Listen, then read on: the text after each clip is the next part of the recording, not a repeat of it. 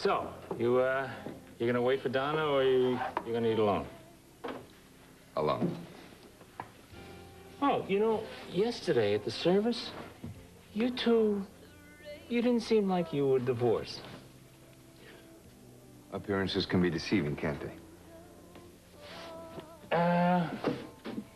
You know, Mary probably take me for saying this, but sometimes I don't understand women. I mean, we'll take Mary. Now, she's bright. She's beautiful, right? Yeah. Okay. Now, we used to be married, right? And we had kids, and everything was fine. And then there was the trauma, and she went to South America and lost her memory and everything. She came back, and I wanted, you know, to get back together. And she said, no, I have to be sure I don't remember. Then she started to remember, and we got together, and I said, all right, let's get remarried. Come on. She said, no, I really want to be sure. Well, I went crazy, right? So I get steamed, I leave. The other day, she walks in here and says, let's get married. How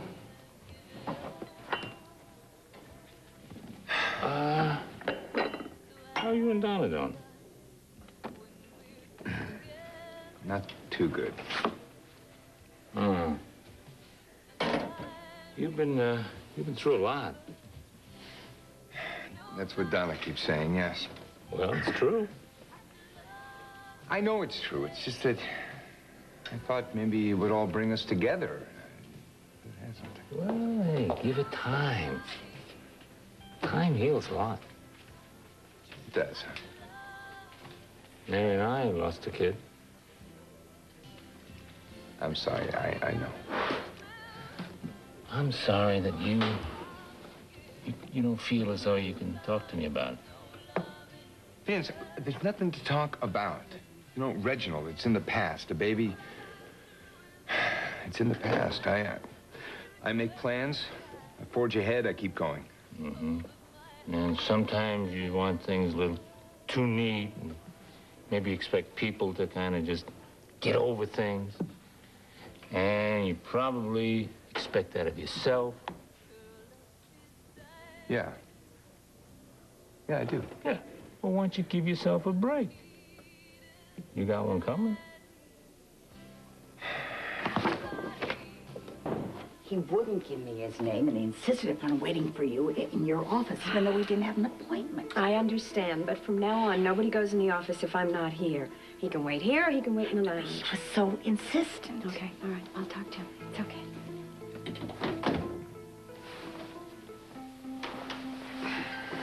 So glad you could make it. Am I getting through to you at all? Mary, you're not listening to me. Don't be cute with me, Jason. I take this job very seriously, and it is neither cute nor charming for you to drag me in here like this. I'm dead serious. I need your help. Okay, I'm going to give it to you by the book. You and I have the kind of relationship which would make it extremely unproductive, not to mention probably unethical, for me to treat you as a patient. That is very businesslike. Yes. If you are serious about wanting to talk to someone, I will be happy to give you the names of 2 or 3 very good people. No, I want to talk to you. I think you could do a much better job. I don't want to... a therapist is not supposed to throw things at a patient, but if you don't get out of here... Mary, you don't even let me finish my Jason, sentence. you have to leave. If you are serious about wanting help, I wish you well. But if you're just playing one of your little games with me... Maybe it is. Then you get out of here. I got married yesterday to the man I love, and I get dragged down here today because you're playing games with me? I'm sorry. Don't you sorry me. I don't usually make a diagnosis after a 3-minute session, but I'm going to take a quick stab at what your problem is here. You never grew up. It's possible. But I have another problem. I don't want to hear about it. Okay. Fine. That other problem, I'm in love with another man's wife.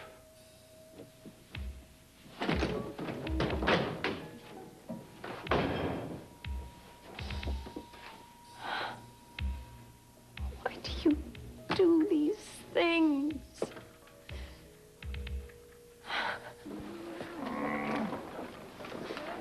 What was that for? Well, you've made my day. How could I do that? It's only 8:15. Well, I woke up with my wife. Can't ask for more than that. Except maybe if the wonderful woman would get home just a little early from work. Cross my palm with silver. I see if I can arrange. Morning, guys. You got it. Ah, good morning, Scott. Hi, sweetie. Want anything else? No, I think coffee's gonna be good. You can't go all morning just on coffee. Eat some breakfast. How was your party last night? There wasn't any party. Why not? What do you mean? You guys haven't heard? Heard what? Sam had an accident. Oh, no. Yeah. What happened? He was driving his cab and he swerved to miss this little kid that came out in the road. He's in a coma. Gosh, I better get to the hospital. That's a good idea. And the family may be having a problem and need somebody to talk to, and that's my job. Remember, tonight, early, our place. I see what I can do it. Isn't it just like your mom? Always there when somebody needs her.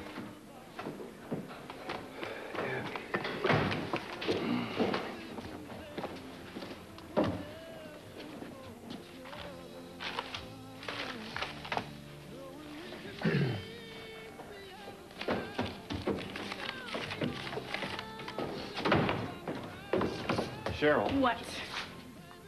come on, what's wrong? What do you think is wrong, John?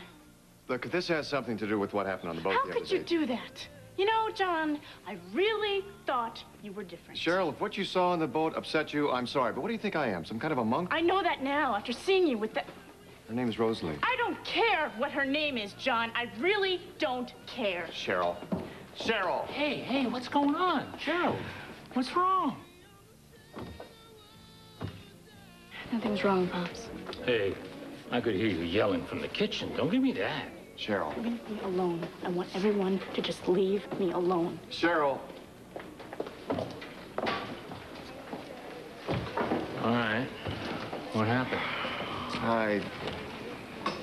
We just had a little misunderstanding. About what? And it started the other day when she came by my boat. She came by your boat? Yeah. Why? Actually, she came by to invite me to your wedding. Oh, so she invited you. Yes, and I told her that I couldn't make it. Days later, she's still pretty frantic. I'd say she took the news pretty badly, wouldn't you? Vince, I don't want to get into this with you. Why not? Because Cheryl is the one that I should be talking to. Yeah, well, I don't want to see her any more upset, you know? Neither do I. I'll talk to her later. That's a good idea. I gotta go.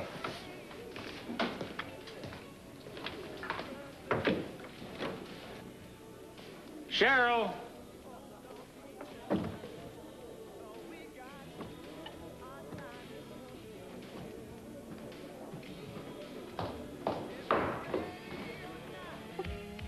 What do you want to see me about? The little boy that Sam avoided hitting had given me his case, and I wanted to know if the police had any kind of information. What do you want to know? Anything. The report that was started here in the hospital last night has almost nothing. The report doesn't have anything in it because we don't have any information on this kid. Mary, we don't even know his name. You didn't have any identification. Nothing. There wasn't anything that would even give us a hint about this kid. We have no lead on his parents. I checked in the state computers. There's no report of a missing child that even comes close to his description. Well, what does he say? Nothing. He doesn't talk. Really? Well, there's nothing here about any vocal damage. No, I don't think it's that he can't talk. I think he just won't. You know, it's possible that he's just traumatized by being away from his parents. It's possible. Look, I think you need to be aware of the fact that we're looking into the possibility that this child has been abandoned. Oh. Now, I put 2 extra men on the case this morning. If I come up with anything, I'll be sure and let you know. And if I come up with anything, I'll let you know. Thanks, Mary. By the way, congratulations on your marriage. Oh, thank you. I was more than a little surprised, actually. I didn't think you and Vince were going to tie the knot until next month. Well, we weren't. But then once we had made the decision to be together, it seemed silly to wait. Well, I think what you're doing is great. It's no good to be alone. You talking about yourself? No, I'm talking about the child. I mean, he's alone. He doesn't know where his parents are. And, well, you found your family now. It must make you very happy. Very. Let me know if you hear anything about the kid, will you? Yeah, I will.